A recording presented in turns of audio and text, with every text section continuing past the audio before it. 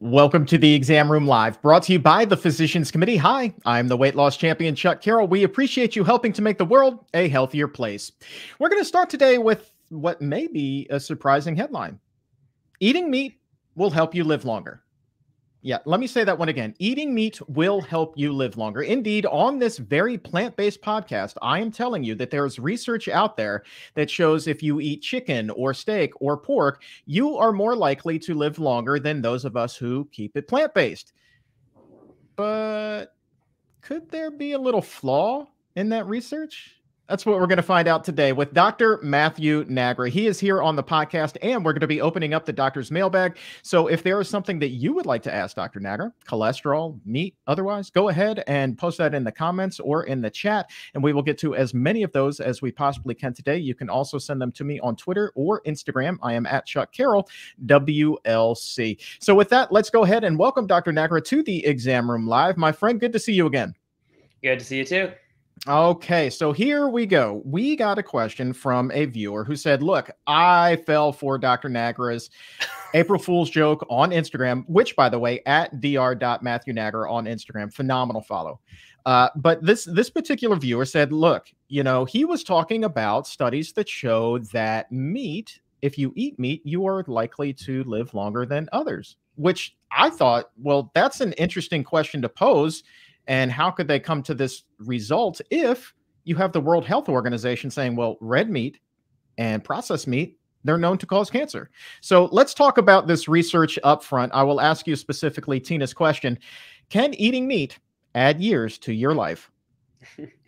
Oh, it's funny that was actually a question that was thrown in. What really got me with these headlines that went around and with the people promoting it was the individuals who are promoting this message based on a recent study, which I'll get into the specifics in a bit here.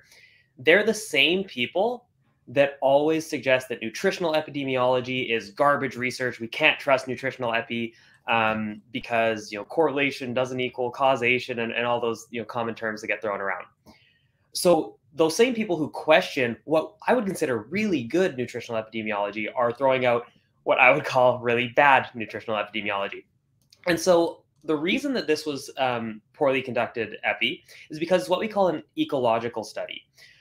That means they're just essentially looking at correlations across populations between a given exposure, in this case, meat intake, and an outcome, in this case, lifespan.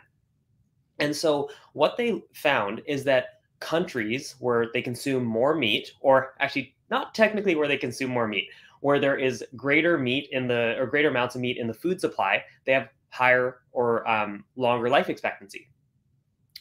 Of course, there are a lot of confounders there. Countries where more meat is purchased or available also tend to have higher socioeconomic status on average. They tend to be the countries with just more resources, more healthcare, or better healthcare. And so this is really just looking at a correlation between the meat that is available, not even necessarily the meat that's consumed, because they didn't consider food waste. They didn't consider food loss in, not even off our plates, but in, say, grocery stores and that. It was just the amount that was available. And by their own standards, their own results, I mean, obesity was slightly protective against child mortality. You don't see people running with that headline either.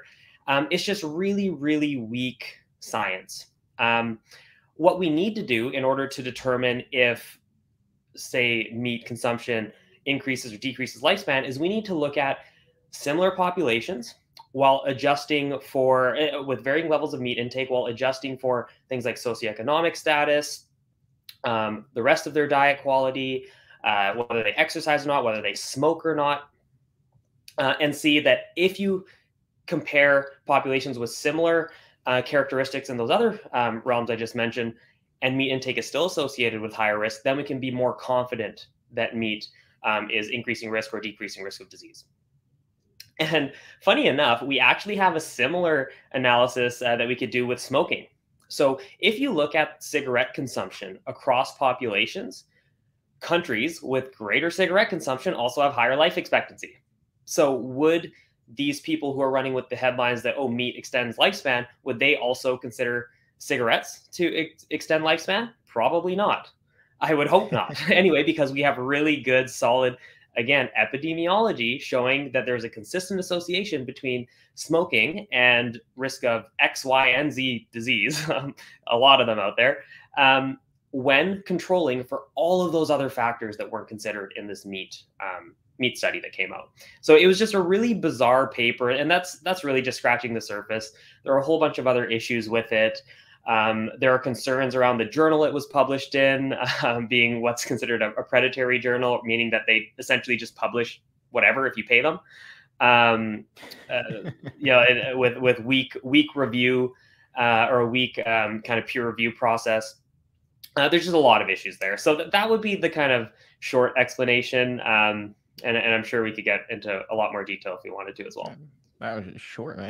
That was a good 3-minute answer there, man. That's good. And the childhood obesity and cigarette parallels that you were able to draw there, I think, really speak volumes for the quality of that research and the data that came out. So appreciate you answering that one. You talked about all these different countries. Let's go ahead and do a roll call right now. People checking in from literally all over the world today. We have Joanna in Lebanon, Alma in Sweden. We have Monica from Colombia who's there. Dana's checking us out in St. John's, Florida.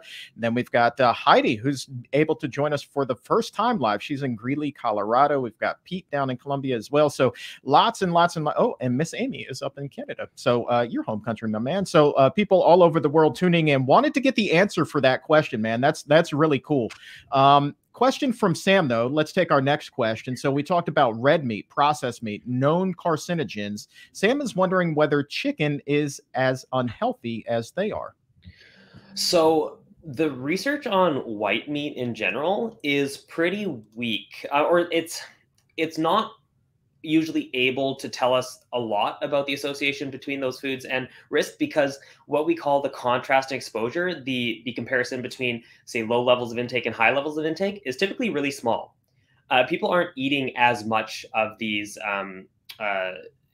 within a given population. So as it stands right now, we don't have really solid evidence. I would suggest that white meat is healthier than red meat.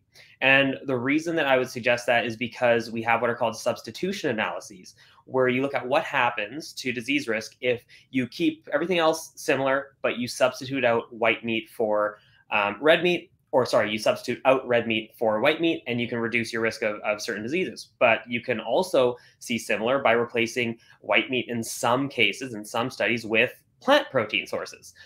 So it's really a spectrum. There is no, we can't just throw everything into this box of bad and everything else into this box that's good. There can be, processed meat, and then unprocessed red meat, and then white meat, and then we got, plant foods, fish, like it works along this spectrum. We can't really just say healthy or unhealthy. That being said, we do have one really interesting trial that looked at red meat, white meat, and plant-based protein. And this one found that even if you keep fiber intake the same, you keep saturated fat intake the same or very similar, white meat and red meat both raise our LDL cholesterol, which is a cardiovascular risk factor, to a similar degree, or compared to plant protein, which can lower it. So it still suggests that, yeah, there is some risk there with white meat. It's not going to be as healthy as the plant-based protein sources. So again, just adding more to that whole spectrum idea I just mentioned. Oh, we're going to talk about the other white meat here in just a second. But first, a couple of successes to pass along. Pastor Anthony Nix, watching on YouTube today, says he just started eating a plant-based diet and has lost 10 pounds and seen his blood pressure come down. So congratulations, Pastor Anthony. And Sally Palmer, how about this one, Dr. Nagra? Sally Palmer, my doctors all credit my vegan diet to my long survival with no additional problems after 5 bypasses in 1998. Wow. How about that? That's crazy. Yeah, that's very impressive. I know. Congratulations, Sally. That is fantastic. All right, let's take a question from Tot. That's a fun name. So we just talked about chicken. Now the other white meat that we were teasing. How unhealthy is pork? Tot is a fan of bacon and pork chops, but wants to go plant-based. Well, pork's actually red meat. So it would fall under the category of red meat with things like beef. And that is very, very consistently associated with higher risk of cardiovascular disease, type 2 diabetes, certain types of cancer, colorectal cancer, potentially pancreatic or prostate cancer as well. So I would say that it's on the far end of that spectrum, maybe before, of course, the processed meats and that, but certainly on what I would consider the wrong side. Wasn't there an advertising campaign back in the day? Pork, they called it the other white meat. Like that's why I Oh, was rolling with really? that one. Yeah, I mean, I I could I'm be not a, crazy I'm not aware of that, but pork is considered a red meat as far as like the scientific literature goes, for sure. for It's sure. usually combined into that category. I mean, if I'm wrong, exam roomies, please let me know in the chat. Syed checking in today from Bangladesh. I think that's a new country to check off. That's pretty cool. Question from Anya right now. My family has type 2 diabetes, and they're asking me as I transition to a plant-based diet, why not just eat lean meat or fat-free or low-fat dairy? Wouldn't that be just as healthy? So it depends. Those are all different things. So let's start with the lean meat for a second. There's this idea out there that lean meat doesn't come with its risks or the risks of red meat, and I would say it's less risky. Sure, because you have less of the saturated fat, which can contribute to disease risk, whether that be diabetes or whether that be cardiovascular disease. But we actually have research that controls for saturated fat intake. So what I mean by that is we have research looking at red meat intake, but equating the amount of saturated fat between the different sort of diets that you'd be comparing. And we still see that there's typically a risk with things like cardiovascular disease. We see that heme iron intake, which is the one of the types of iron that we're going to get in red meat, is associated with type 2 diabetes as well. So I suspect that while it's probably better than the fattier cuts of meat, it still has some risk there for things like type 2 diabetes and cardiovascular disease, amongst other outcomes. As far as fat-free or low-fat dairy, for type 2 diabetes risk, I'm actually not too sure about the associations there, or which way the risk might go, if at all. But for cardiovascular outcomes, is certainly a better option than full fat dairy. Yeah, absolutely. But we have a little bit of research comparing even low fat dairy to, say, soy milk. And for cardiovascular risk factors, we still see a little bit of a benefit with the soy milk. So with nutrition, we're always considering compared to what? Right?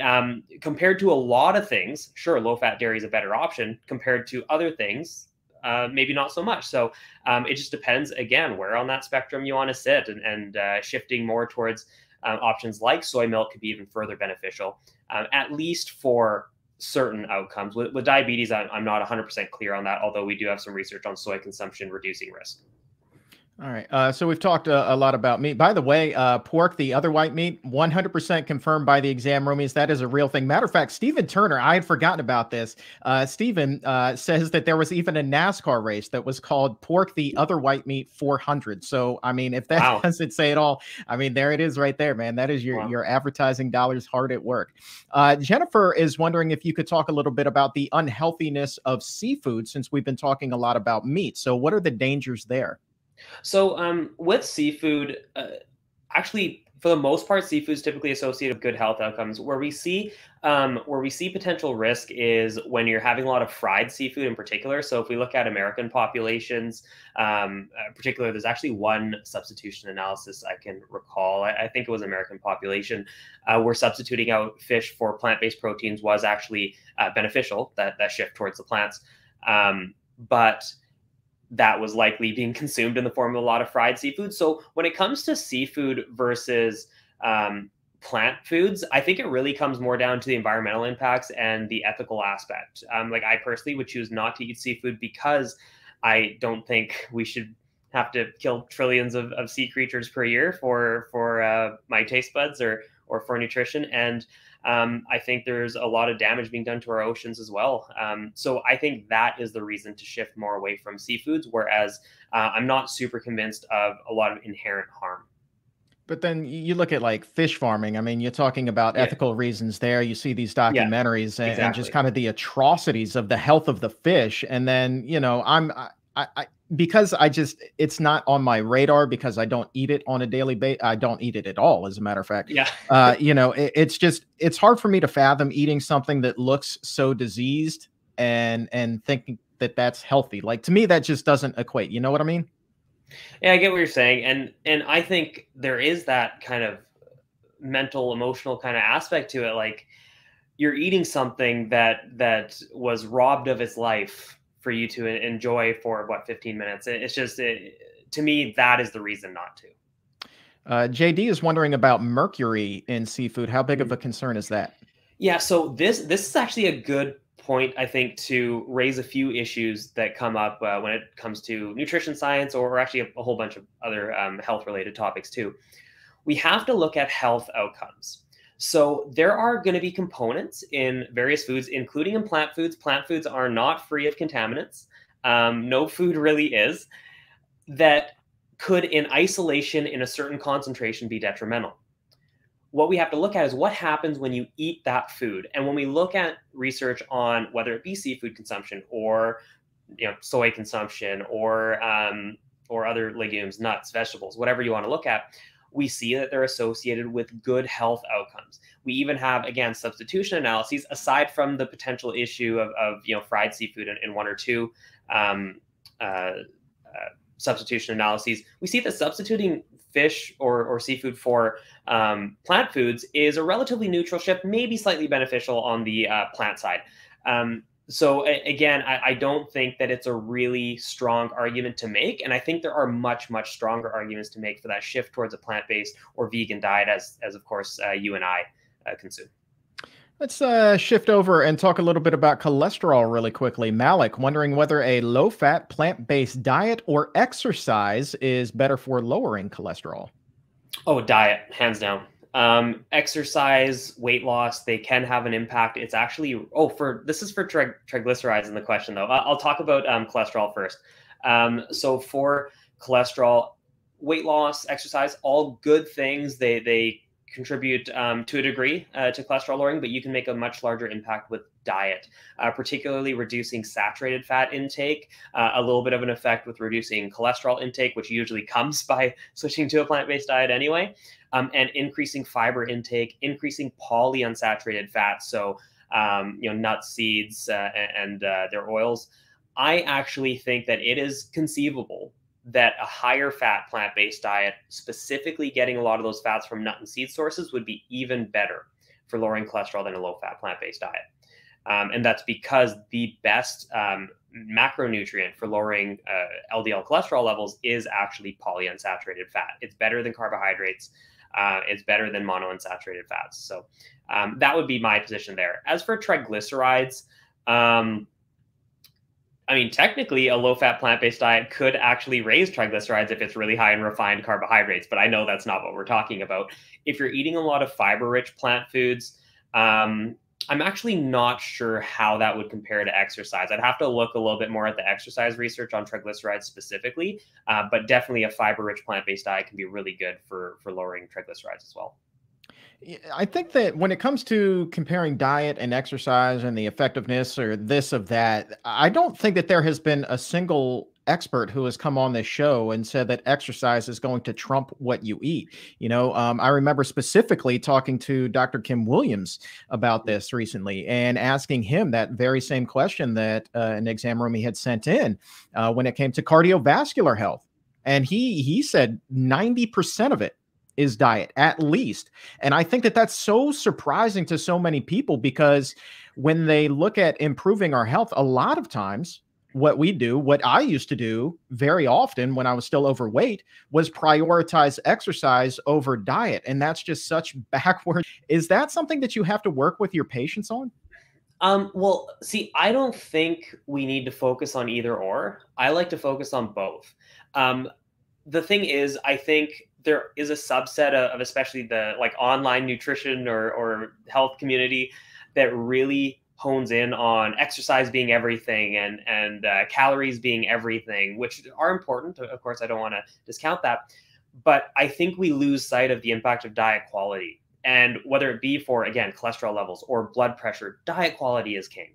And usually with better diet quality comes better calorie balance, and all of these other benefits down the road anyway. So I do see that more online than I do with my patients, because with my patients, I want to work on both. I want to see how we can incorporate regular activity, whether that's going for a daily walk, or if someone has other goals, running, weightlifting, and so on, as well as cleaning up the diet. Stick with cholesterol here. Take a question from Amy. Wants to know, if cholesterol is hereditary, can it still be lowered naturally?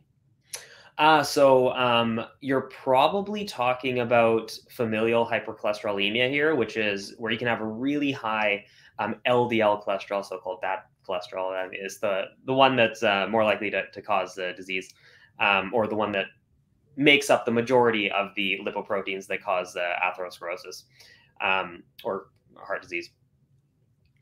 So if you have familial hypercholesterolemia, and it is, sometimes you'll get 5, 6, 7 millimoles per liter, even higher, which in milligrams per deciliter, which is, I know, what you use in the States. I'm not sure exactly how that conversion works, but I'd have to calculate it. But it's really high, just to make it clear, it's super high. We see that you can have an impact with diet, but it's usually not going to be enough. Usually in those cases, medication is necessary, and a really good thing to consider, because we see individuals with LDLs that high have heart attacks in their 20s or 30s, and it's just so sad, because there's a really, really good, safe intervention that we can do to lower it and help extend their lifespan. And there is just a lot of concern around medications like statins online, largely due to misinformation, that really pushes people away from them. So a lot of what I do in my practice too is actually educate patients on, like, look, this is the reality of the situation. This is what your risk looks like, and this is how medication can help in addition to a healthy diet. It's not either or. Both can be helpful here. And you can't really achieve the types of LDL cholesterol we'd like to see with just diet alone in a lot of those cases. And for those who don't have the genetic component there, is if they come in and their cholesterol is sky high, is the typical approach then to prescribe statins in the short term, and then have them modify the diet to bring it down naturally the rest of the way? Or do you just go all in with the diet and avoid the statin up front? It depends how high we're talking. If it is sky high, I would doubt that it's just diet alone anyway. If they've never had a cardiac event before, and they really, like, some patients will come in to be really adamant they don't want to try a statin, and after I've informed them and they still decide to go that route, we'll see what we can do with diet. Absolutely. And then we'll figure out, do we need to add medication on top of that or not? But for a lot of cases where patients might be high normal, just above the normal range, or the what's considered the healthy range, which I actually think is too high anyway, we can try to work with just diet first. I have no issue with that. I always want to inform my patients of all of these options and see what they want to do. So I don't push necessarily one approach or the other. I like to say, look, these are our options. This is probably the most effective route, but what do you want to do? And then we go from there. You said something interesting there, that cholesterol in the normal range you still consider to be too high. Why do you say that? Yeah, so as we increase our LDL cholesterol from the bottom of the normal range, or even below the normal range, up until the top of the normal range, we see that rates of atherosclerosis actually increase, even in populations where they don't have other risk factors. So you kind of see this risk just go like this from within the normal range, and a lot of heart attacks actually happen in the normal range. I think it's about a third, but I don't want anyone to quote me directly on that, because I might be slightly off. But so the ideal range is actually right at the bottom of the normal range, or even below the normal range. But the issue is that most people won't get that low. A lot of people, just their genetic baseline will be a little bit higher. And then for even more people, given how we live, their diets and other lifestyle factors are bumping it up as well. Let's talk about cholesterol and heart attacks. Apparently, there's some confusion there. A question from Laurie wants to know, are there any large-scale double-blind studies that prove cholesterol causes heart attacks? She says that her understanding is that half of the people who have had a heart attack actually have normal cholesterol. So can you help clear up some of that confusion? Yeah, so that's kind of what I just pointed to as far as normal cholesterol. The normal range might still be too high. We see that atherosclerosis, or the plaque buildup in the arteries, doesn't really develop if you get your LDL cholesterol low enough. Now, as far as large-scale double-blind studies, we have a gazillion of them, the scientific term right there. We have tons of cholesterol-lowering studies, whether that be through diet or through statin medication or other types of medications. There are multiple different types, showing consistently that if you reduce your LDL cholesterol by X amount, we get a certain degree of lower risk. We also have what are called Mendelian randomization studies. So this is looking at genetically predicted LDL cholesterol levels. So those with genetically, throughout their entire life, higher LDL cholesterol levels, they have higher risk. Those with genetically lower levels have lower risk. And it's dramatic, the difference in risk we can see there. Even if it's not a huge reduction or a huge increase over the course of your life, heart disease or coronary heart disease is about lifelong exposure to a given LDL cholesterol level. So what I mean by that is it's based on the amount of LDL that you're exposed to today and tomorrow and the day after for your entire life. It adds up. So if you have throughout your entire life genetically somewhat lower LDL cholesterol, you're going to be protected by a large degree throughout your life, versus someone who's just genetically has a higher baseline for their entire life too. So yeah, we have enough research to say that not specifically the cholesterol itself, the LDL particle, which is what interacts with the artery wall and gets pulled into that space, and the cholesterol gets oxidized, and there's this whole mechanism that occurs there. But it is what carries the cholesterol that ends up causing the issue.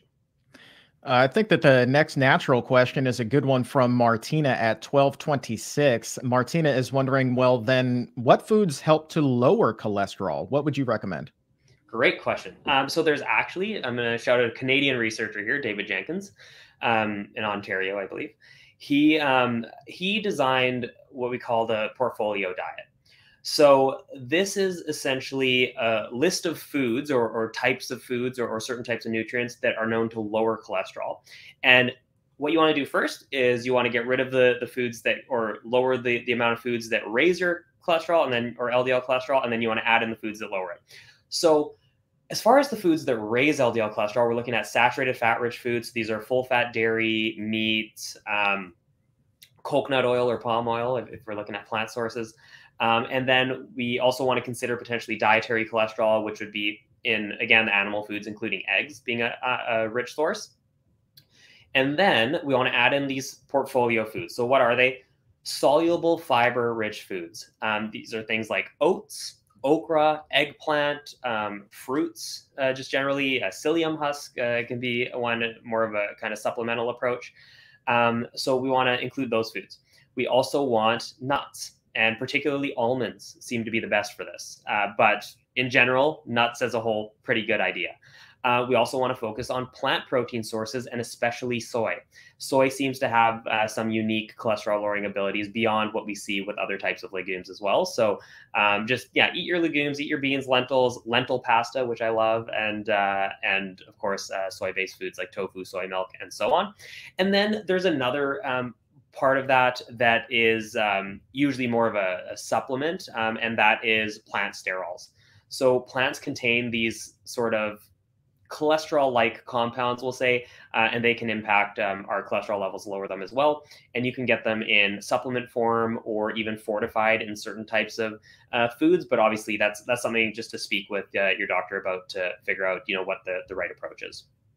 All right, let's talk about nuts here for a second. This is something that a lot of people struggle with, right? So we talk about just having a little bit of nuts, like maybe a palmful a day, because they are rather high in fat, right?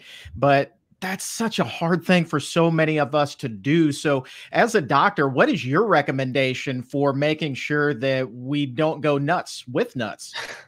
So with nuts, actually, we have multiple meta-analyses now showing that nut consumption actually doesn't seem to cause weight gain. It seems to be pretty neutral. It also doesn't contribute to weight loss, but doesn't seem to contribute to weight gain. And while it is rich in calories, it also seems to be quite filling, and that might be why. Now, if you're like salting and roasting the nuts, it might make them more palatable, you more prone to overeating on them. So definitely something to consider. But unless a specific part of our goal is weight loss, I usually wouldn't restrict them, because as far as health outcomes go, things like heart disease, cardiovascular disease, all-cause mortality, we see some of the biggest reductions in risk with nut consumption compared to any other food group.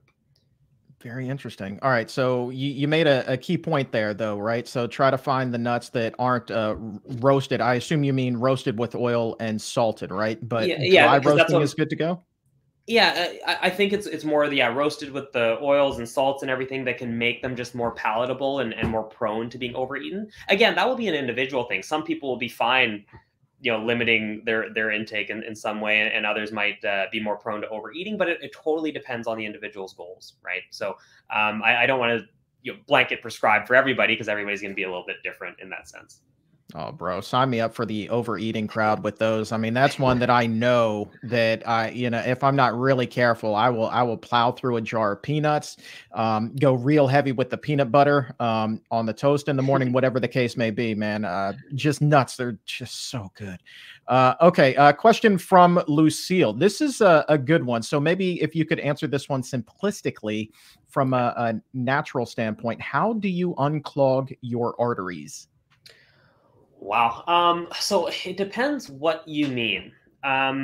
So if you're talking about plaque regression, which would mean like you have plaque buildup in the arteries, contributing to coronary heart disease, and you want to reduce that, well, right now the only consistent method shown to really do that is really intensive medical therapy, like intensive statins and other medications as well. And the degree to which that is the case is variable. But I don't think that should be the goal.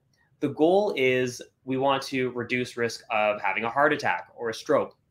What happens, or the degree of blockage in the artery, doesn't necessarily need to be the main goal, if we can reduce your risk of having an event, right? That's I think what we ultimately matter, or what we ultimately care about. So we have a lot of interventions that do that, whether that be dietary, whether that be medical. So I'm not entirely clear if that's specifically what's being asked here, but I don't know that we have a good amount of data suggesting that anything other than really intensive medical therapy can really even make a dent in that sense. All right, we have time for a few more questions here, so keep on posting them in the comments or on the chat. And you can also find me on Twitter and Instagram at Chuck Carroll WLC. Find me there. Send me your questions. There's a lot of chatter right now in the chat, as a matter of fact. People wondering about spinach and how much is too much. They're worried about maybe overdoing it with, I think, the oxalates and kidney stones and things of that nature. So when it comes to spinach, what's the limit, my man? So I think there might be some people that are more sensitive than others to oxalates as well. So let's keep that in mind. But it seems that based on data from, I believe it was the Nurses Health study, that oxalates are most problematic in people who have low calcium intakes. So if you're having a lot of calcium from, say, a fortified plant milk, and you're doing that in a smoothie with spinach or something, it's probably not a big deal as far as the data I've seen, because the calcium binds up the oxalates. Now, if you're smashing like 5, 6, 7 cups of spinach blended with like water or something, or doing like pure beet juice by the gallon, yeah, that might be a problem. I'm not going to rule that out by any means.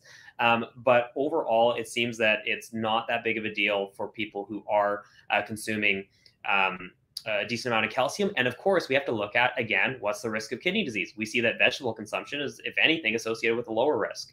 So that is ultimately what matters, not the mechanism at play. We have somebody, Crystal, right now, 1235, wondering about the effects of caffeine, whether they're positive, whether they're negative. Where do you fall with those?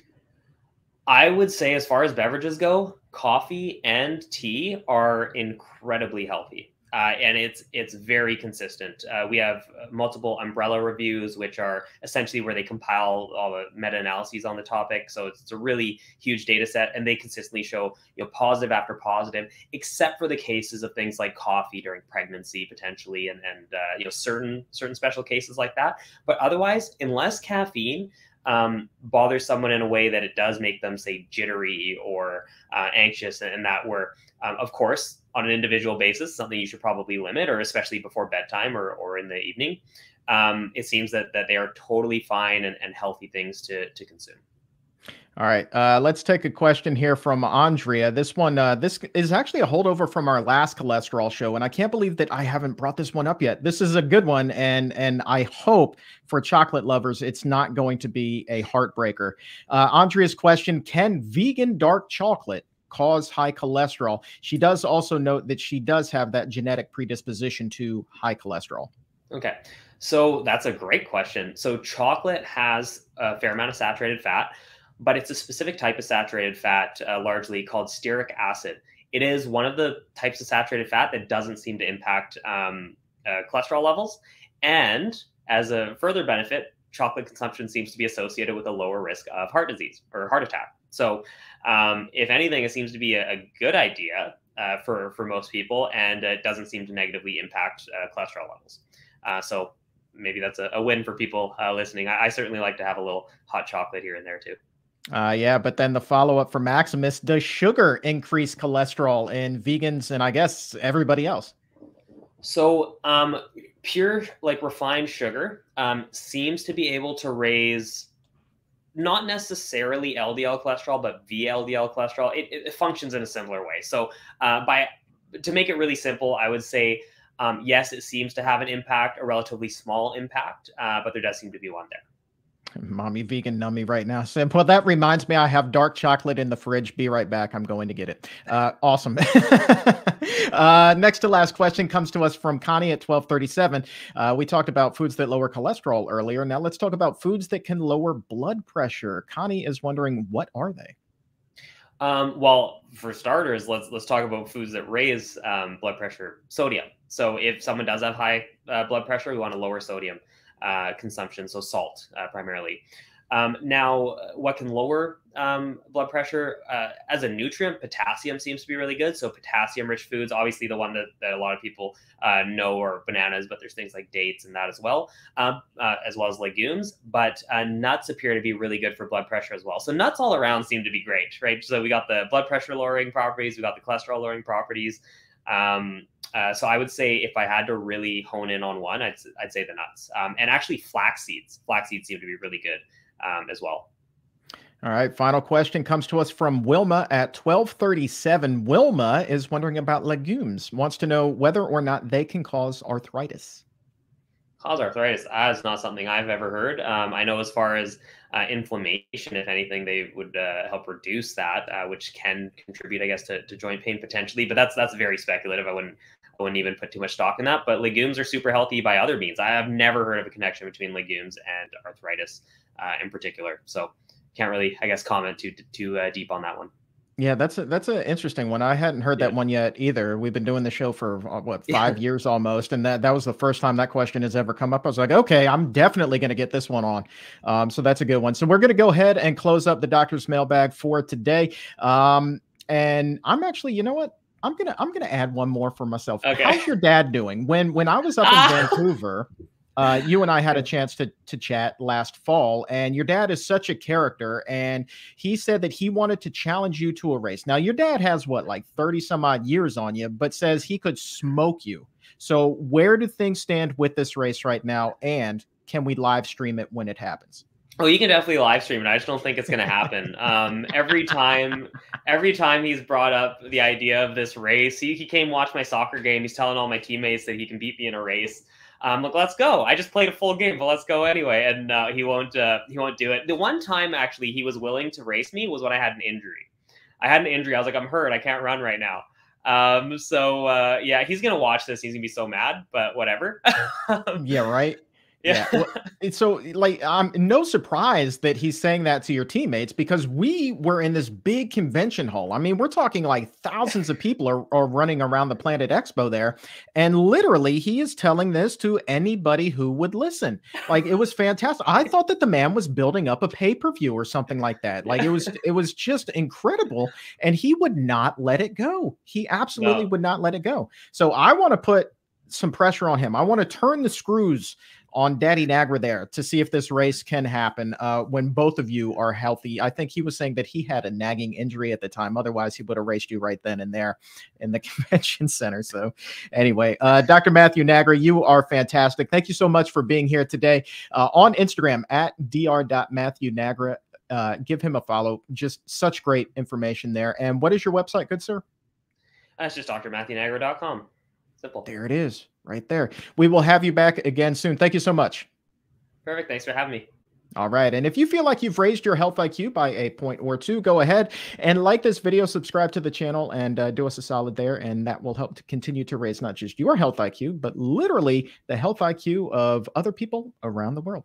So on behalf of everybody here at the Physicians Committee, I am the weight loss champion, Chuck Carroll. Thank you so very much for tuning in today. Until next time, keep it plant-based.